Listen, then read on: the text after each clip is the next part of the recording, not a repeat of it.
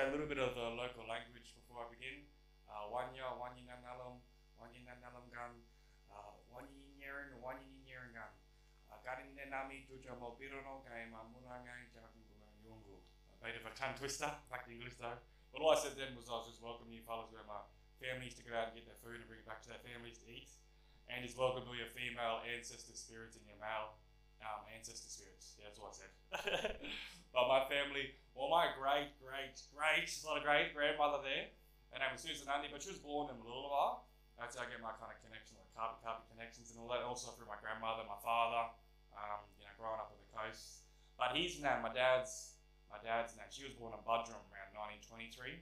Also connections through her. She's born in the bush.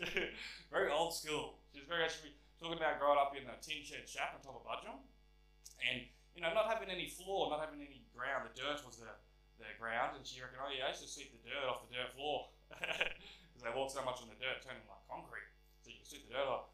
And it was her job to get the water for her family. She was the oldest of her 7 siblings. She was the oldest girl, sorry, and she had 6 younger brothers, so she's like the mother. But it was her job to get water for them. So she'd go down the bottom of Budrum to clean springs and walk up and down that mountain. She'd do it 2 times a day, she reckons. Her name was Plinto. It's fast in our language. Yeah, you have to be fast walking up that mountain every day, 2 times a day. Look out. But her name was Pauline Chilly. We're part of the Mooloola clan, which is pretty much, Mooloola Plains clan back in the day was pretty much like around Caloundra, Maroochydore, you got all the way down to Yandina, Nambour, them type areas. That was all considered the Mooloola Plains. Mooloolaba in our language talks about the red-bellied black snake. Hey, look out. Yeah. Moolooloo is the red-bellied black snake, and Mooloolaba is red-bellied black snake home. And that was our kind of our totem. Totem's like, that animal you can't hurt. Like that Jon Snow fellow's got a totem. That wolf, kind of like that. If we had banners, the red-bellied black snake would be in our banner. But it was an animal that was very sacred to our people. It was like kind of like a brother animal to us. Even in our designs, we'd go to Brisbane, or even we'd go to Caboolture, or we'd go to Noosa. Different clan groups. We spoke the same language, but we did different clan groups down there. But we would have that, when we go to different clans, we'd have the red-bellied black snake colours on our body, and they go, oh, that fella's from Maroochydore and Mooloolaba. That's that clan there, the red-bellied black snake clan. So it's kind of like our flag. But Maroochydore, that's another red and black animal too. Maroochydore in our language talks about the black swan. Or Maroos, your nose, and Uchi is the colour red, and Da is its home, Maroochydore. Black swan home. I think that Noosa River is the new black swan home, no way. That's where they all went. There's no black swans in the Maroochydore River anymore. But there was apparently about a lot of them back in the day. And they're very aggressive animals. So unfortunately they do get culled off the river because they attack everyone on the river. Any boat, they will chase you off that river, a kilometre away from their nests, the males. They're very territorial. They live in males. Yeah, even though the warriors around here wouldn't go into war, they'd reckon they'd paint their noses bright red, try and represent the fearlessness of the black swan. Because that fella's got no fear at all. He will protect his babies to the death. They reckon the honey badger's got the most fearless animal in the world. The honey badger and the black swan are reckon tied for first. Yeah, that black swan back down a line as well, like a honey badger. But yeah, no fear. But he's a totem animal as well. We're in Sippy down. Sippy in our language talks about a small winged creature. So you can call like a butterfly sippy, or like a mosquito. But there is a name for a mosquito though, you might have heard of it. A place called Ningy Ningy. Hey, you're sleeping at night and you go ning ning ning ning ning. But it's the Bribery Island Township, Ningy Ning. A lot of these towns around here are actually Kabi Kabi language.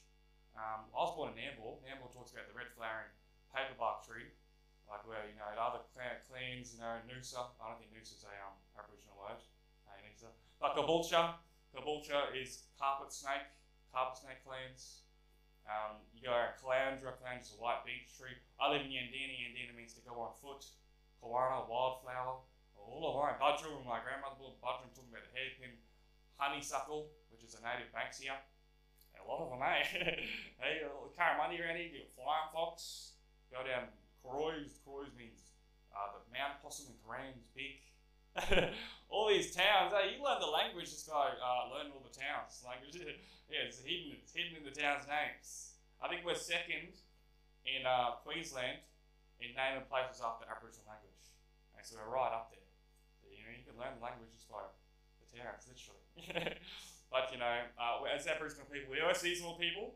We did live with the seasons, 24 different seasons around here originally. 24 we just come out of the red stringy bark season, which is indicating for the mullet runs.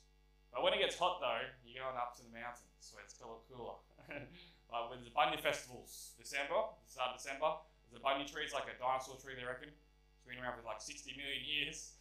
But it's a big, like, it looks like a big pine cone tree. Nah, spikier than a pine cone, way spikier. But you get up the top of that tree and there's a big green pod. And in that pod is like 150 bunya fruits. And they go up the top of the tree. You don't want to wait till they fall off the tree either, by the way, because they're all powdery. And you can't. They're not as crunchy and juicy. They're not as ripe when they fall off the tree. So you've got to pick them at the top. And they used to be, you know, they get thousands of years old, these trees, and fellas would never cut them down.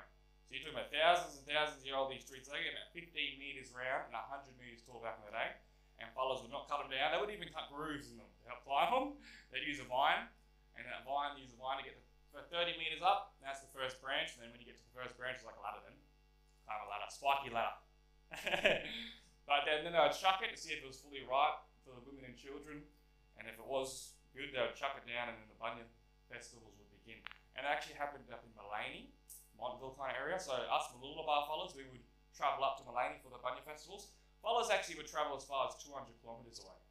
So, yeah, I don't know about me. I don't know if I walk that far these days to get in a car. Travel that far in a car, maybe.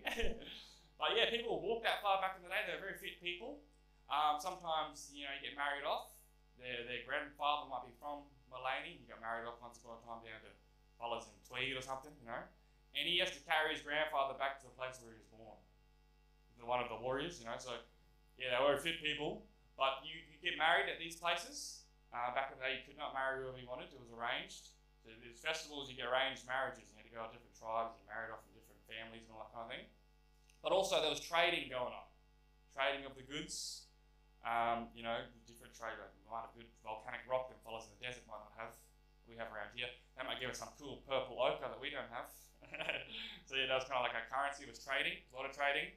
A lot of songs and dances being exchanged. It's pretty much a sharing of cultures from the different tribes. There's a fellow named Tom Petrie. He was the first explorer to come to the Sunshine Coast, like from Brisbane. And he came with a bunch of Brisbane blacks. Had the P painted to Tom Petrie.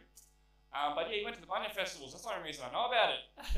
Because he wrote down in his explorer journals. So you can even look it up online. And he wrote all the stuff that happened on the bunya festivals. But you know, yeah, so it's pretty special, this country. Sunshine Coast, we're known for being that people of the bunya tree. Even, you know, if I go to the Gold Coast today or Brisbane and I have the bunya tree painted on myself, they go, oh, that's them fellas from the Sunshine Coast. Just because their families, they knew that we were the bunya people. But yeah, bunya is an ancient tree, very special for our families. But you know, we are coming into that season, so get ready, fellas. You get a lot of bunyas. You gotta climb. Tell your father or something.